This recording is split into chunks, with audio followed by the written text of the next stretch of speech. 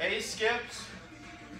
The big thing with this is when you're skipping up and you're coming back down, that's when you drive down to pop yourself up. You extend your hip, squeeze your glute, and that's what pops you back up.